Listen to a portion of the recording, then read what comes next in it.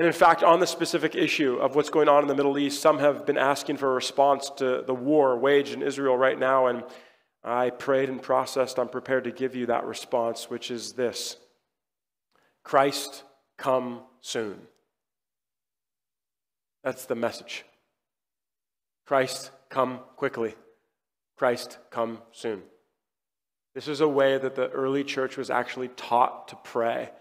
It's somewhat foreign to us today because we live entirely more comfortable lives than the first century believers did, in danger of loss of life and limb all the time in the first century church, wherever they were planted. But we need to remember when moments like this happen overseas and locally and globally, when things like this happen, we need to remember to pray the prayer, Christ, come soon. If you're expecting a we stand with Israel or we stand with Palestine message, you are not going to get it. That's not what we do here, because that's not who we are. I'll never forget one of our elders at large, one of the leaders in our church, pointed my attention to Joshua chapter 5. At the end of Joshua chapter 5, you have this stunning imagery. And now the people of God are on the verge of entering Jericho. You remember the old story as a kid? The walls come crumbling down in Jericho. They're on the eve of that day, and an angel comes to visit Joshua, and Joshua says, "Are you for us or for our enemies?" To which the angel responds, rather critically, "Neither. I represent the Lord's armies."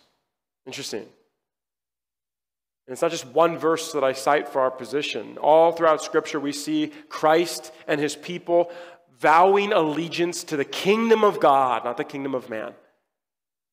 And so, do we pray? Do we care? Of course. We pray for people, believers and non-believers. We pray for those hurting and suffering on all sides. We pray for the worldwide church. We pray for women and children huddled in bomb shelters and kidnapped across enemy lines. Did you know, I believe you probably did, but the same week that these stories were breaking, there was a massive earthquake in Afghanistan. Killed the same number of people that have been killed so far in this conflict in Israel, about 3,000 people. Of those 3,000 people who lost their lives in the earthquake, 2/3 were women and children. For, of course, there are no winners in conflict. Typically, children bear the brunt.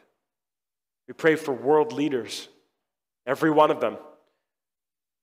Leaders of those places called nation states, and leaders of those places labeled terrorist states. I watched a video, Everyday News, the person from CNN or whatever website was there interviewing the lead person for Hamas. I just thought, well, they know who he is. There he is. He's a spokesperson. He's a representative. But back to the statement, I mean, you may wonder, you may think, Ben, how could you possibly encourage us to pray for terrorist leaders? Well, the way I got there is that I use the words of Jesus to frame and understand everything I read in the rest of Scripture and everything I read today. I use the words of Jesus as the filter for everything, and I have to sit with the words of Jesus to say, love your enemies, pray for those who persecute you. I can't just closet that passage when it's inconvenient. I have to sit and wrestle with that.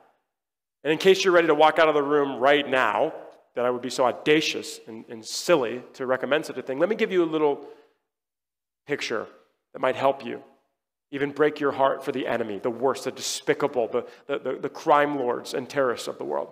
You know, in places around the world just like this, do you know who so often is the one that straps on the bomb vest or launches the grenade or picks up the assault rifle? Do you know who it is most likely, most usually in places like this? It's a young man. Maybe not even 18 years old. Does he know any better? His frontal lobe is not even finished forming yet. Can he critically think about what's going on in the world today? No. He just knows that there's an ideology and there's a passion, and he just knows that his little brother or sister was killed recently, and he better pick up arms and he better fight with the rest of the guys. Might that reframe how we're called to pray for our enemies, even the most despicable of the world? But the common denominator of all those statements is that we pray. We pray for justice, we pray for peace, we pray for Christ's swift return, because that's what the Bible says to do.